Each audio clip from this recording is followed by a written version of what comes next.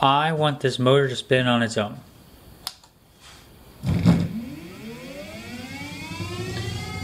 Now I want the motor to be slow and powerful. And this is not very powerful enough. So at 12 volts,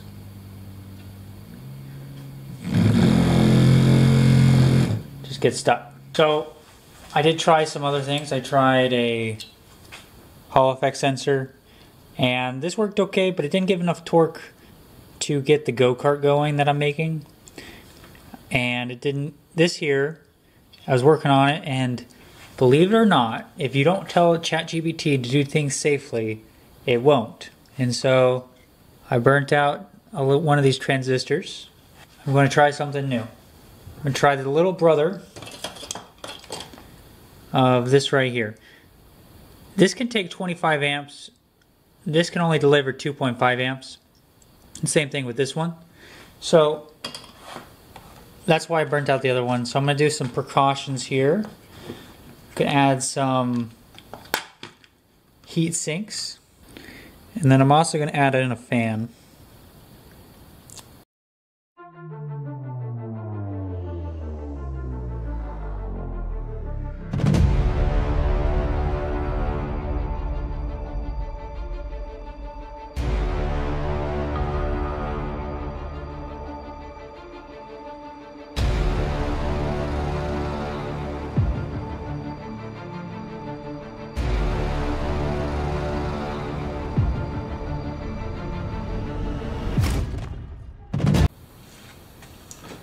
Alrighty, here goes.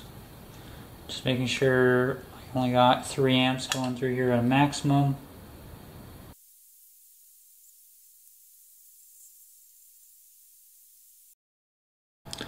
I do know that this is an undersized board, but for today, this is all I can get. Just a little bit of shake. I know, it gets worse every time. I'm not sure what's happening.